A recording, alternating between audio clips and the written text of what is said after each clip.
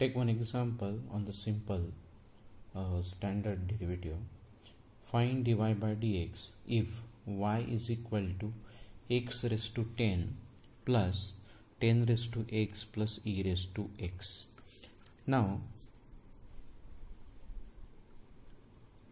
y is equal to x raised to 10 plus 10 raised to x plus e raised to x.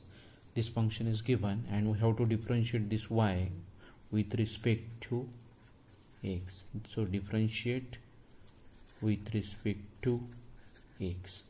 So d by dx of y is equal to d by dx of x raised to 10 plus d by dx of 10 raised to x plus d by dx of e raised to x.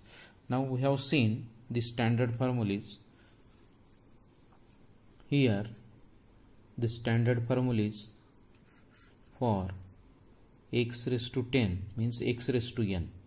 So d by dx x raised to n is n into x raised to n minus 1. So here it becomes 10 into x raised to 9.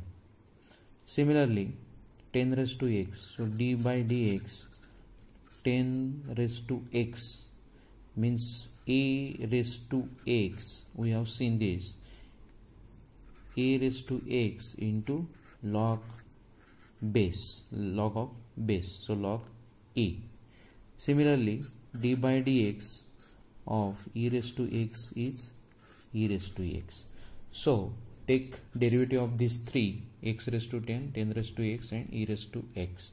So derivative of x raised to 10 becomes 10 into x raised to 9 plus 10 raised to x derivative is 10 raised to x log 10 and derivative of e raised to x is e raised to x.